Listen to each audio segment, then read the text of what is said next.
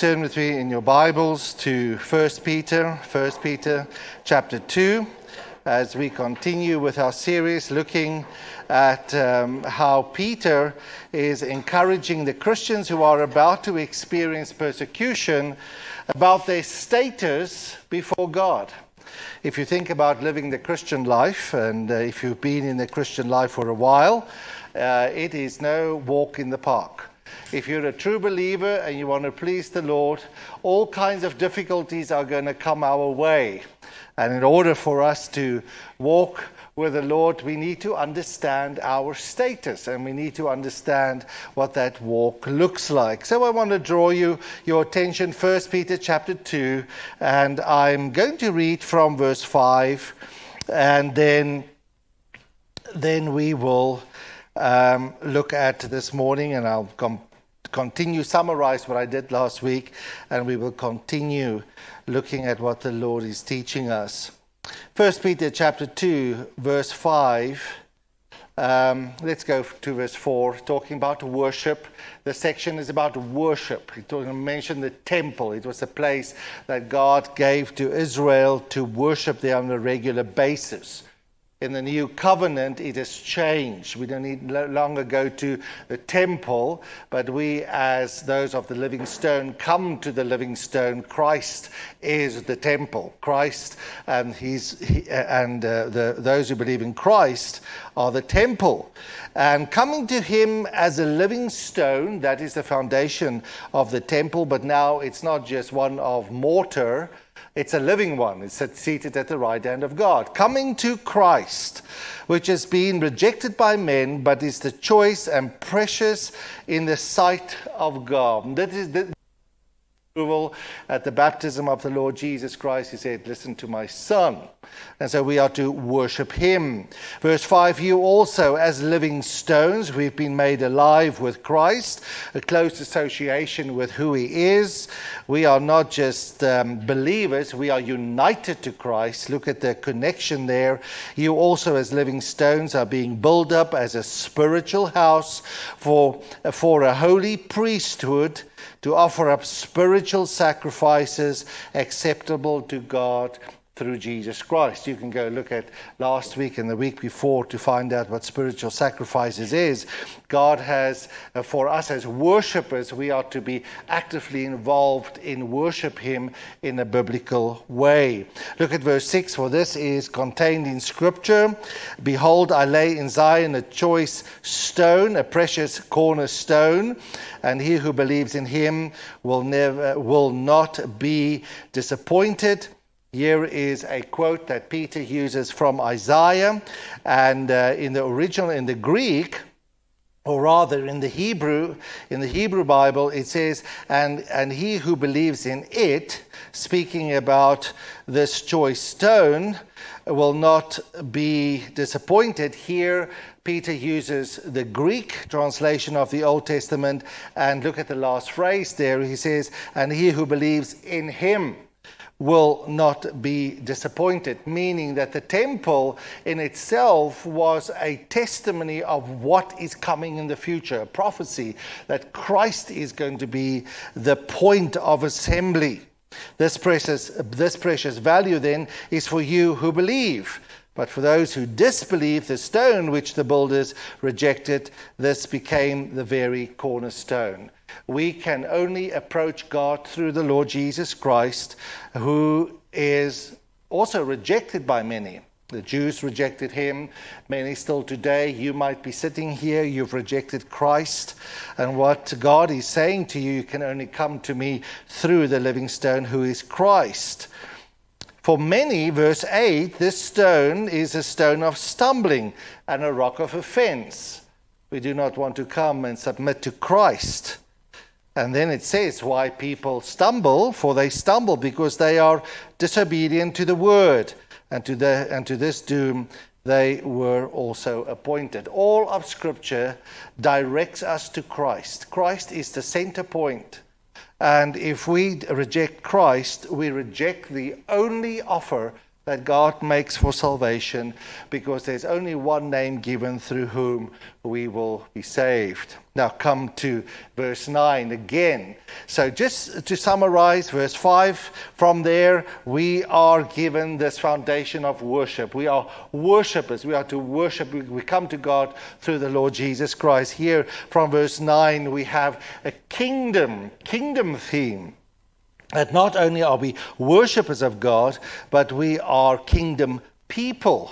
And let us consider what he says. But you, as a chosen race, a royal priesthood, a holy nation, a people for God's own possession, you are these things. These are status. This is the status of the believer. In this you must stand firm. In this you must be convinced that even though you are Gentiles, you are chosen by God. Speaking about election, you are a royal priesthood. You are part of a kingdom. You are to be priest. How does that look like in our midst? We're going to look at that now. You are a holy nation, speaking to Gentiles. You're a people for God's own possession. He bought you. He purchased you. And then there's a so that. Very important. You can circle that. So Peter is taking us a bit beyond this. He doesn't just want you to know your status. He also wants you to know your responsibility. In light of this, so that you may proclaim the excellencies of him who has called you out of darkness into his marvelous light. Peter does what Paul does in Ephesians chapter 2. He reminds them where they came from. You were once darkness. If you're still living like darkness, then you've never come into the light. So he is saying that you are to proclaim. The word proclaim there is only used here in the New Testament. It means to placard. We have it next to the highway. You drive and you see, oh, there's a new billboard. What is the billboard saying? So it's saying something that you should give attention to. It's say, I want you to go billboard Jesus. What do we billboard about Jesus? I want you to billboard the excellencies of him who has called you out of darkness into his marvelous light. We do this by living, and we do this by preaching. For you were once not a people, but now you are the people of God. You had not received mercy, but now you have received mercy. Gentiles previously, you were not part of the commonwealth of God, similar to what Paul does in Ephesians chapter 2. But now you are. You have become God's people. And then we will continue. He says, verse 11, I urge you, now that you're proclaiming, I also urge you as aliens to abstain. Here's a negative one, from fleshly lust, which wars against your soul. Keep your behavior excellent among the Gentiles. Isn't it interesting? He's writing to Gentiles, but he's saying to the Gentiles, keep your behavior excellent among the Gentiles. Those who are outside of the kingdom, clearly indicating and communicating that you are God's people now. So that, there's a purpose for that in the things in which they slander you as evildoers, they may become for you, they may, because of your good deeds, as they observe them, glorify God in the day of visitation, which means as trouble is going to approach, and it is definitely coming, I want you to behave in such a way that it will be quite clear that you belong to God. I want to draw your attention by way of a review, just two things. The whole aspect, if you look there in verse 9, chosen race and royal priesthood. We looked at that last week. If you are going to stand firm in suffering, affliction, and persecution, there's something that you have to totally and utterly be convinced of. And that is, and here's one, you must know that you are part of a chosen race. Christianity here is not I'm an individual that has been saved. In the 21st century, there's a lot of individualism. We worship Jesus for my benefit. But here we see it is a community of believers. We are a chosen generation. A chosen generation can only come about by one choosing for that person to become part of the chosen race. Which means that our belonging and our status is given by God.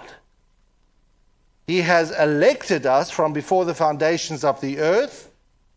Not that we would choose him in history somewhere, but that we will be born in history as he has already known in the beginning that we will belong to him.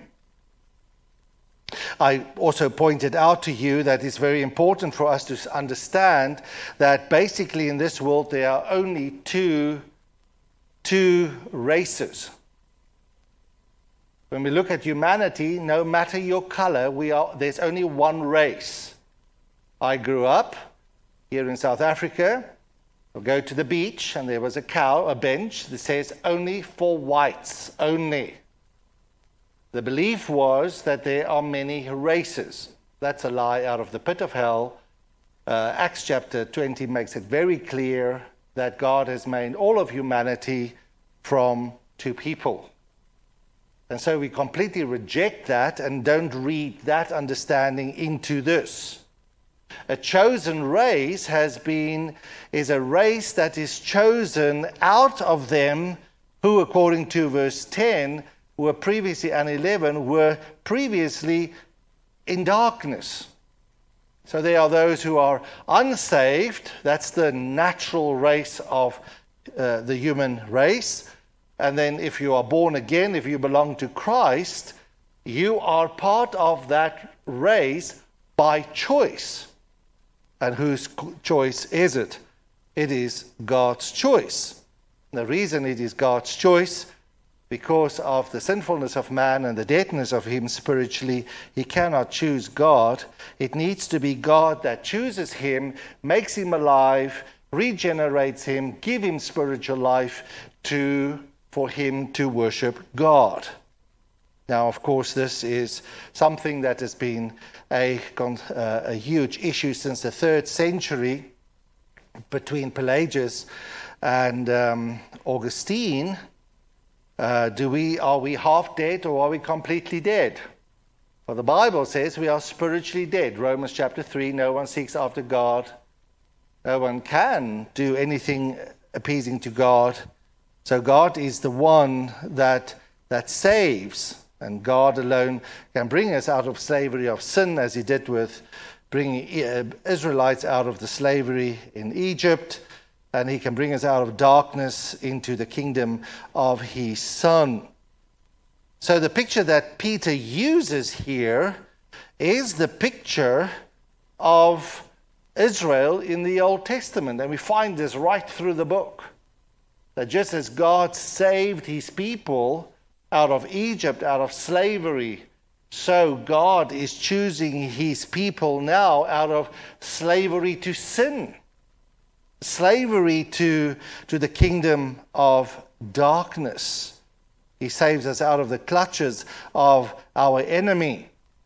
Now, we looked at that this doctrine of election, which often sadly becomes a doctrine of arguments and of division. People will say, well, don't you think it's unfair that God would choose some and not choose others? Well, the point is, if all of us are condemned because of our sin to live eternally separated from God because we are sinners, don't you rather think it's an act of grace that God would even consider saving those who have sinned against him, not only inherited from their sin from Adam, but have also added to it? So how should this doctrine of election encourage us in the face of trouble? And when we face trouble, we can know that God has chosen us. It was his choice. We might be rejected by people, but God has placed his attention, his love and affection on me, and that's a great comfort.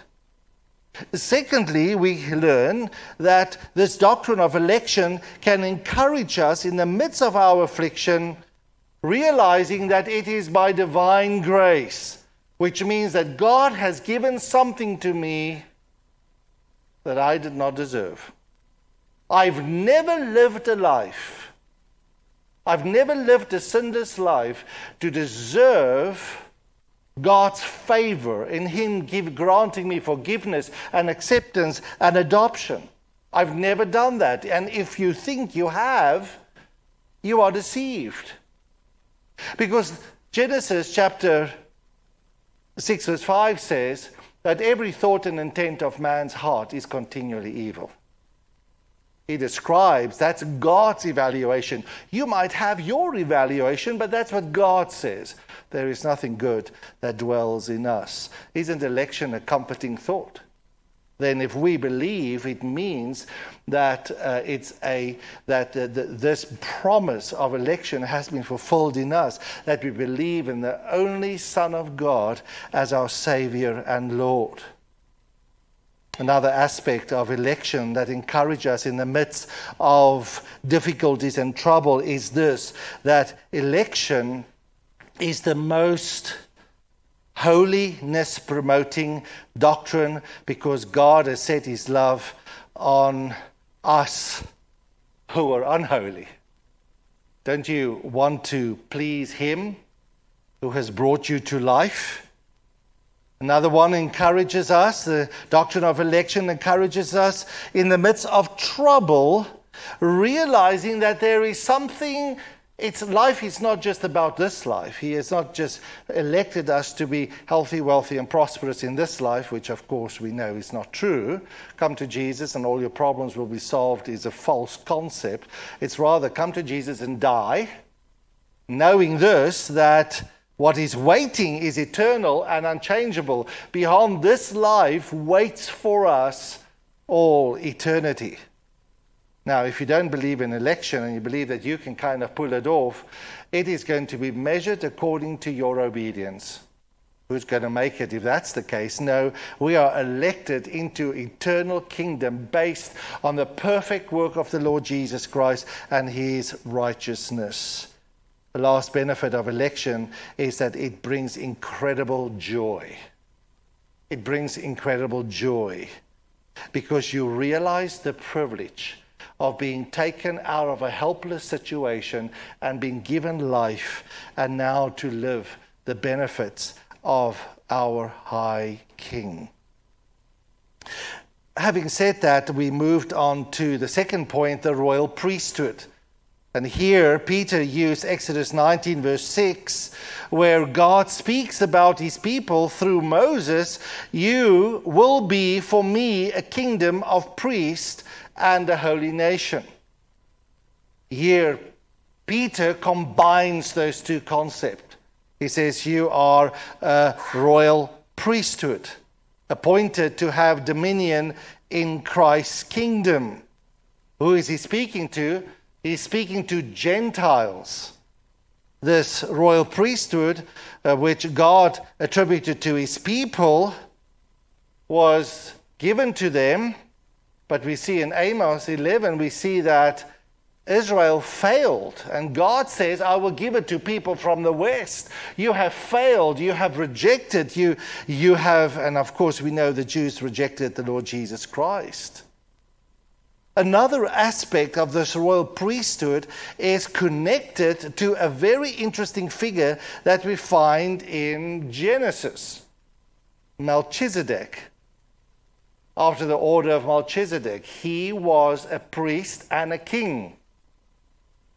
And in Romans we read that Jesus is priest and king after the order of Melchizedek.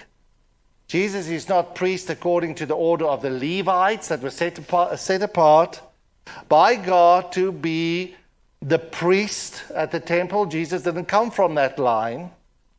He came from the line of Judah.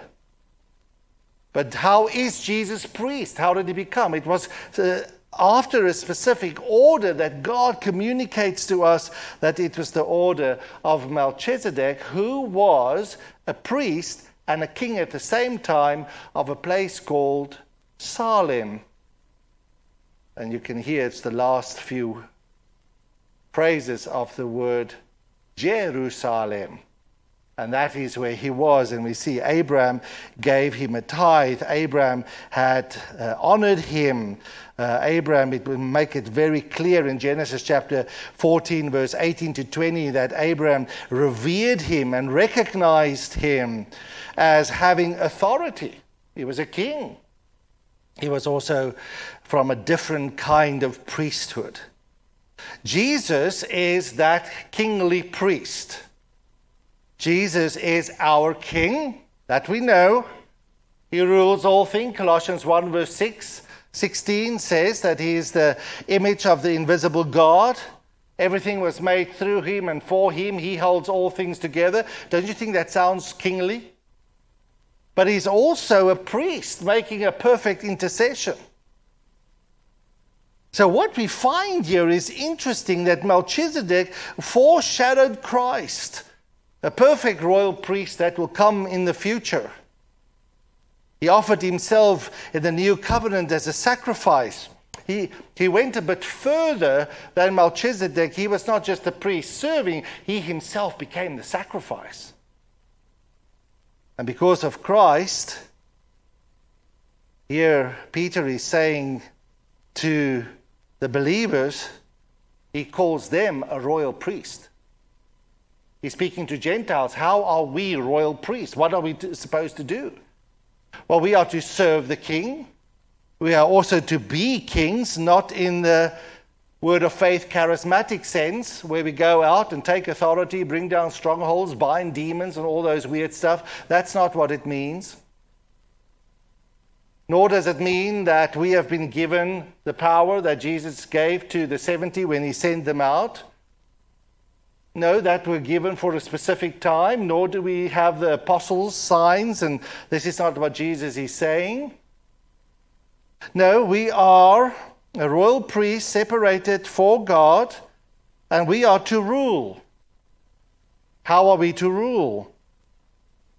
Christians are to be royal priests. Fathers, you are to rule in your houses as royal priests, taking your children to introduce them to Christ. Mothers, you are to do the same.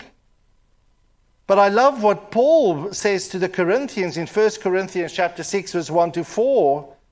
Listen to this. Does any of you have a case against your neighbor, speaking about a believer? Do you dare to go to the law before the unrighteous and not before the saints? Or do you not know that the saints will judge the world? If the world is judged by you, are you not competent to form the smallest law courts?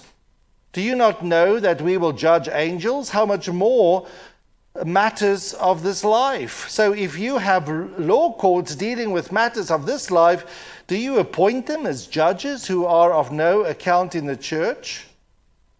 We are to rule and judge according to the word of God. You heard earlier this morning, Enrico was referring to a congregation member who has forsaken the assembly.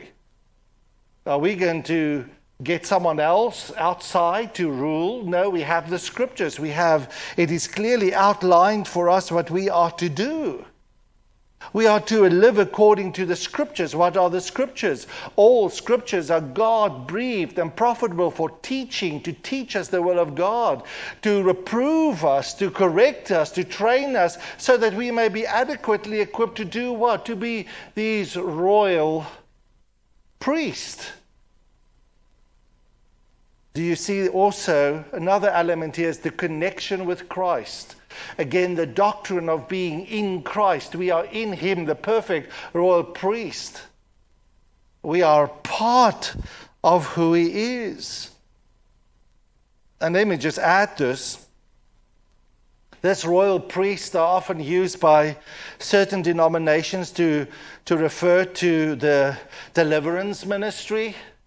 casting out demons and taking authority over strongholds and Satan and rebuking him and pushing. That is not what it's saying. Go read the warning in Jude. It's very clear what it says. Warn against that kind of understanding. As royal priests, we can rule over our own appetites. We can rule over that which God has placed us over. Remember that just as Adam and Eve were given dominion to rule and reign over the earth as vice regents under God, so we are given the authority to go into this world and make disciples of everyone, teaching them to observe everything that Christ has instructed us.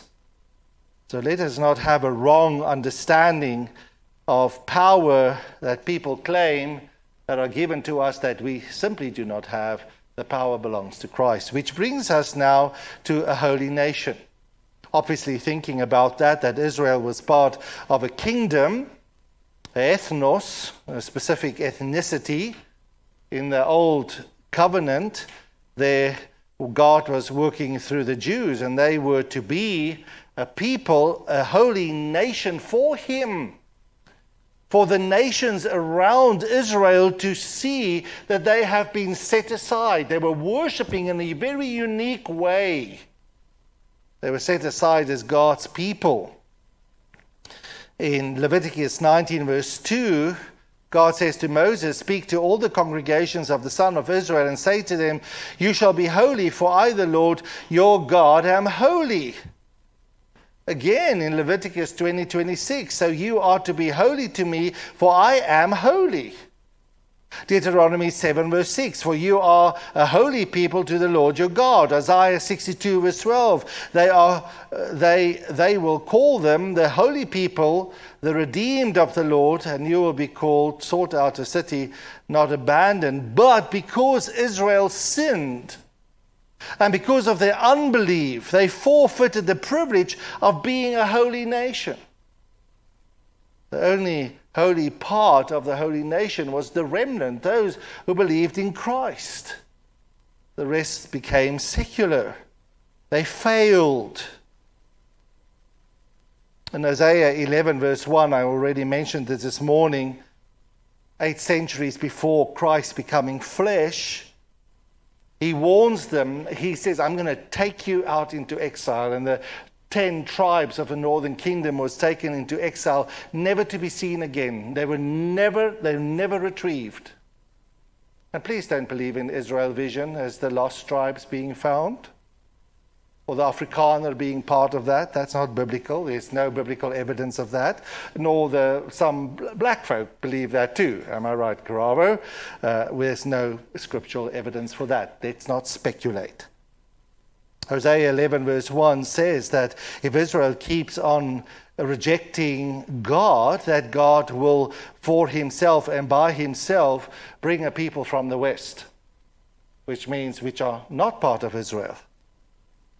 And that is something that God would do. Now, if you turn to Matthew chapter 2, verse 13 to 15, and obviously there are some things that need to be explained here. These are theological concepts that was used for Israel, and we need to understand and make this clear for us that there's a specific way in which Peter is thinking and communicating to the Gentile people.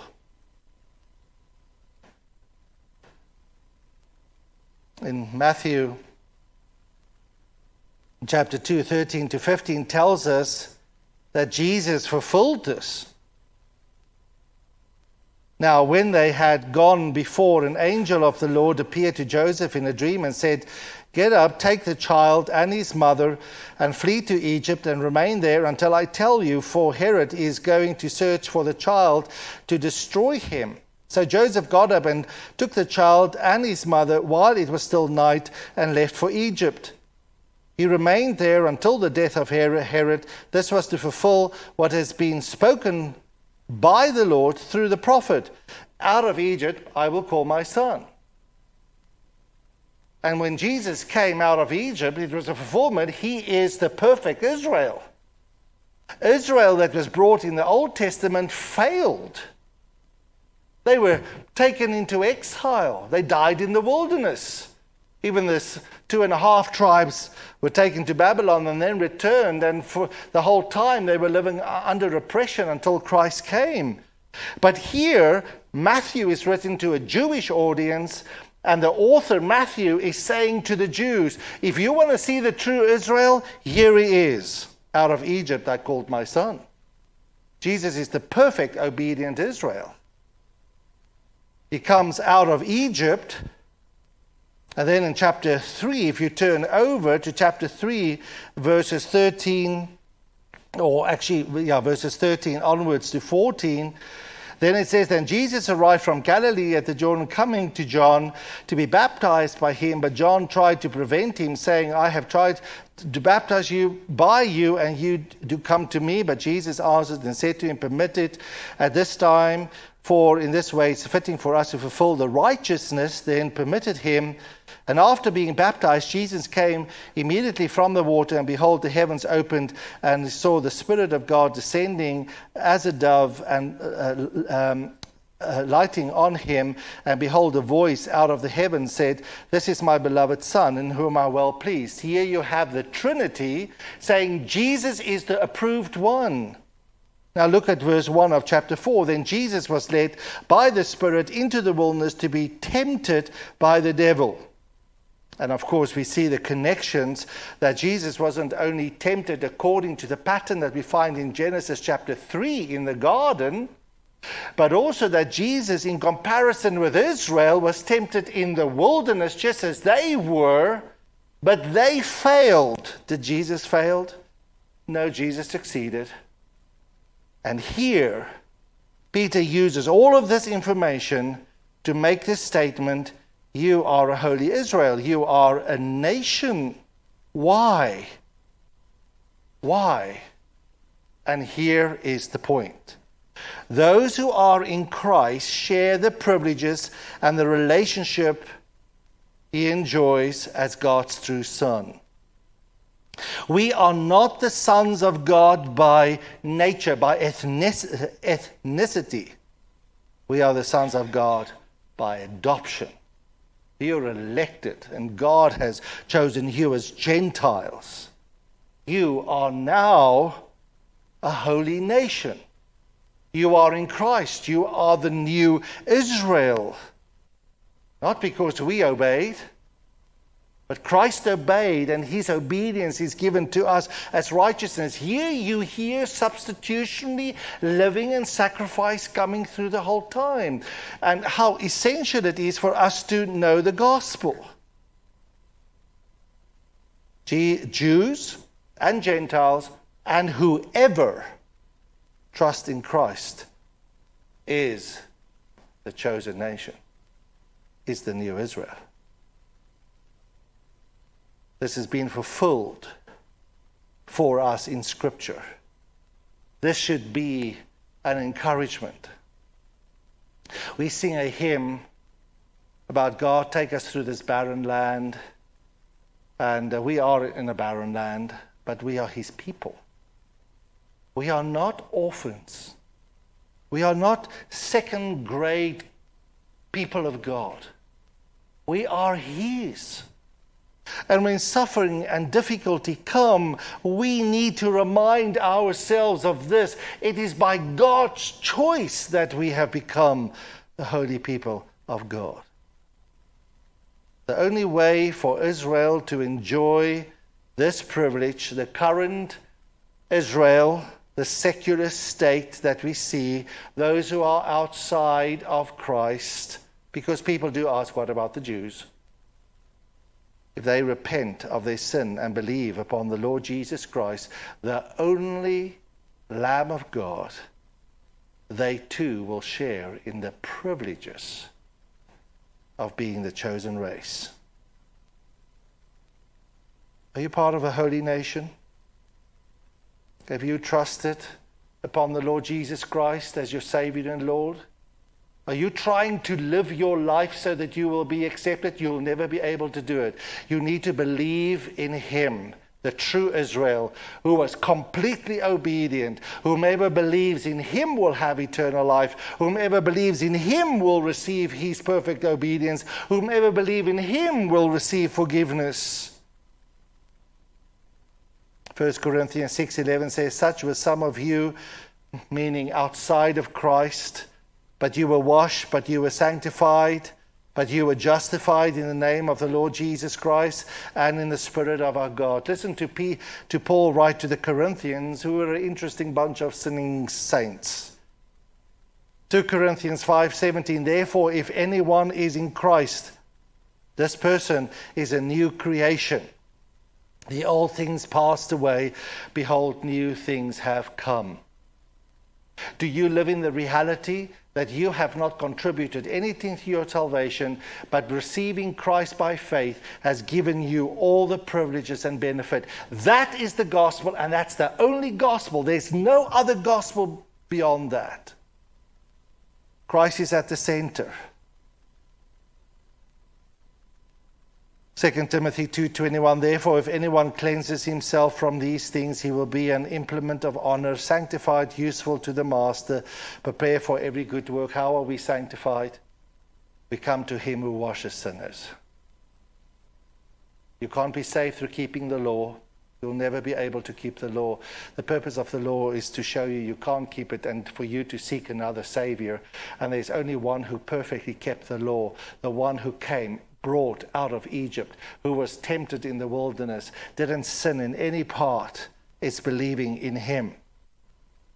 Jesus Christ is at the center. At the Jerusalem Council in Acts chapter 15 verse 7, some of our questions regarding Israel is answered. At the council, this statement is made because there was lots of confusion between Israel, the people of God of the Old Testament, and the new Israel. And you know what was said? Verse 9 of chapter 15. And he made no distinction between us and them, speaking about the Gentiles, cleansing their hearts by faith. We are saved by faith in the Redeemer, by the Lord Jesus Christ. Have you been saved through faith in the Lord Jesus Christ, or you're trying to work up your way to God? Well, let me tell you something. You can't do it. You need to become his possession by purchase. Look at the next phrase. He's saying that you are a people for God's own possession, empowered to possess the kingdom. You are empowered. Here Peter uses Exodus 19 verse 5. Now then, if you will indeed obey my voice and keep my covenant, then you shall be my own possession. How do you become the possession? It's interesting here in Exodus 19 verse 5. It seems as if God is saying, if you keep my law, if you keep everything, then you will be saved. But what God was doing is he was telling them, you cannot do it. You cannot obey by your own laws that you've made up, or the law of the Bible. You can't obey yourself into heaven. But you must look to him who has obeyed and put all your trust in him who obeyed, and then look at what he did. He who obeyed fully purchased for himself a people for his own possession through his blood. You and I can't do those rituals. And so, are you a possession of God? The ultimate price for your purchase has been paid. And so again, it comes. Our trust is in the blood of the perfect sinless Lamb. He's a purchaser of sinners. In order for you to benefit from this, you have to be a sinner. And you have to say, I can do nothing to become part or his possession. He must do everything for me. Purchase me. Have you been purchased? Have you been bought? Are you his? Because if you want to glorify God most, then rely on the Lord Jesus Christ That's what's going to bring him the most glory. Let's continue. Look what he says further. He goes on and he's reminding them now. Remember who these Gentiles were. They were pagan worshippers there. It's modern day Turkey where these people lived. They didn't know about God and the creation order and all those things. He says, you are a chosen people. You have a people for God's own possession, and then so that you may proclaim the excellencies of him who has called you out of darkness. There's one thing that is very true about a believer. They know their history. And sometimes we want to try and hide our histories. Friends, we all have a history here.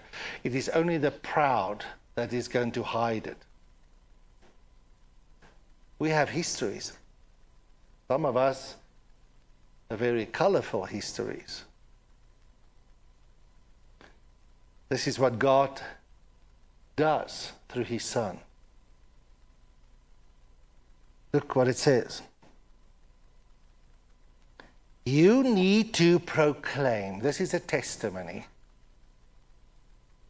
the excellencies of him who is God alone, who has called you, now the chosen people of God, previously you weren't the chosen people of God, out of darkness into his marvelous light. Paul uses the same thing, and he actually explains in Ephesians chapter 2, verses 1 to 2. He says, and you were dead in your offenses and sins, transgressions and sins. We are all born spiritually dead. There's not one of us here that came into this world spiritually alive. And listen how he explained what our state were. In Ephesians 2, verse 1 to 2, in which you previously walked according to the course of the world, not according to Christ, worldly standards, world system. According to the prince of the power of the air, that's Satan himself, his kingdom. Of the spirit that is now working in the sons of disobedience, that was the spirit you obeyed. If you're not a Christian here this morning, you are under that false kingdom. And then he goes on and he explains further there in Ephesians of what the behavior looked like, the moral darkness. Look at verse 3. Among them we too all formerly lived in the lust of our flesh, sexually immoral. You don't think God's thoughts, you just think about yourself.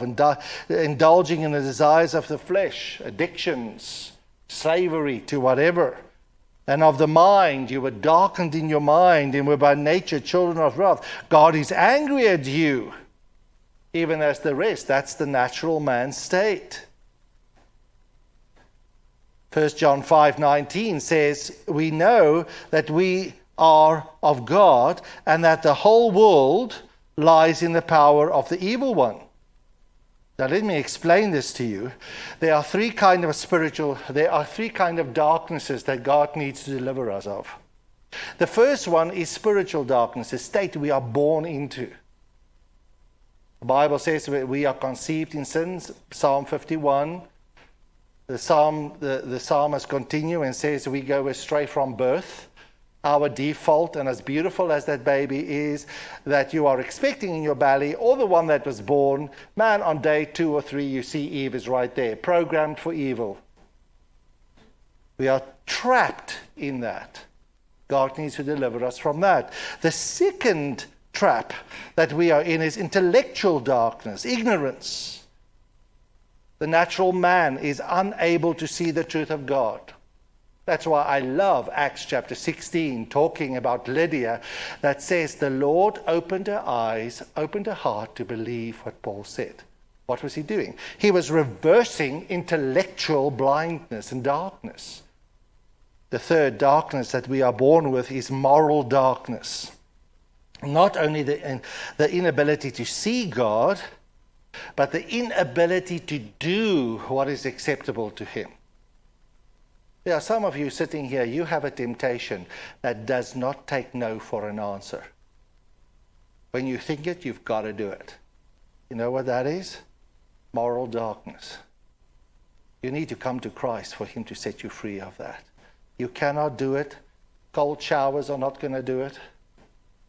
Running a mile every 5 minutes is not going to do it. Becoming religious is not going to do it. You need to come to Christ. Listen to Psalm 58 verse 3. The wicked have turned away from the womb. These who speak lies go astray from birth. Jeremiah 17 verse 9. The heart is more deceitful than all else. Romans 8 verse 7 to 8. Because the mind is set in the flesh is hostile towards God. 1 Corinthians 2:14. But the natural person does not accept the things of the Spirit of God. Christ has to remove that. He has to reverse the darkness. This is what they are saying. This is what Peter is saying to these believers. He says, you need to go placard Christ because he's the one who reverses evil. He's the one who will birth you, will get you out of darkness, will bring you into the light. He's the one that will take you who choose to live in darkness to come and develop an appetite to live in light. Christians are called out of darkness. You cannot continue to live in darkness. If you live in darkness, you need to be brought to the light. And where do you need to look to be brought to the light? You need to be brought from him who was resurrected out of the grave where the sin was, where your sin is, to lead you out into life. Call upon the name of the Lord and he will save you. Colossians 1 verse 13 says, for he, speaking about Christ, rescued us from the domain of darkness and transferred us into the kingdom of his beloved Son. Are you a believer? Have you experienced a transfer? Have you received your heavenly green card? It's through rebirth. And there's maybe some of you here who do not want that because you love the pleasures of this world. You've been offered this morning to call upon Christ, to be reminded again of those things. Listen to these frightening words as a warning. Paul is speaking about the Jews who do not believe. But he's also speaking about every single person that refused to call on the Lord. He says this, in whose case the God of this world has blinded the minds of the unbelieving, so that they will not see the light of the gospel of the glory of Christ, who is the image of God. That's a sad statement. Today when you hear the voice, today when you hear the calling of Christ, call on Christ. It starts with a simple, have mercy on me, Lord. Save me from myself.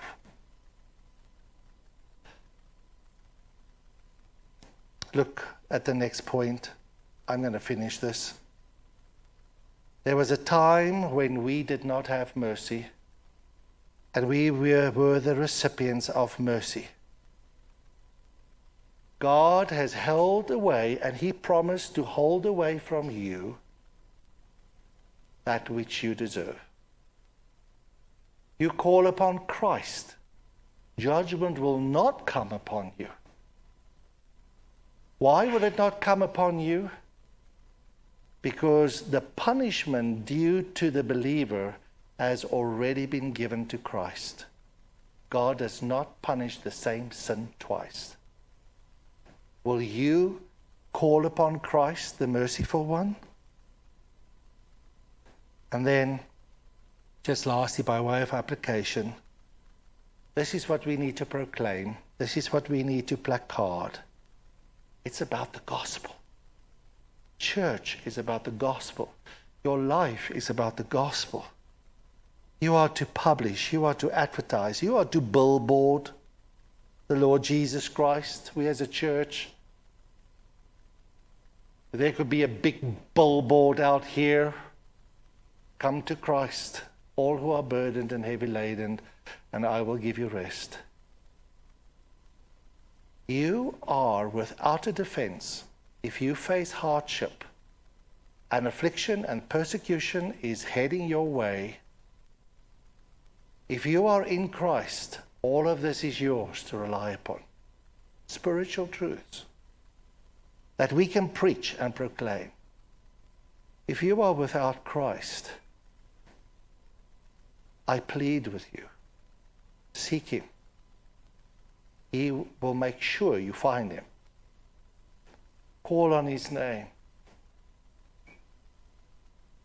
But for those of you who hardened your heart and continue to love sin, know this. Day of judgment is coming, where we will stand before God and we will give an account. And there will be no release. The believer relies upon the judgment has fallen upon Christ, the punishment was handed out. The unbeliever does not have that. He has to receive the punishment for his iniquity. Let us face our troubles as God's chosen people, his possession. Be confident of our status in Christ. We are his, and nothing can separate us from him. Let's pray. We thank you, Heavenly Father, for your Son, the Lord Jesus Christ, the new obedient Israel, in whom we are grafted into. We are in Christ. Whatever happens to him will happen to us. He was exalted, we will be exalted. He was raised, we will be raised. He is in heaven, we will be in heaven. I pray for everyone here struggling with sin, loving the pleasures of this world, to consider their ways and call out to a merciful, loving, gracious Lord Jesus Christ, who waits for sinners. Will you be the one working in our hearts, repentance and faith? We pray this in Jesus' name. There will be no hymn this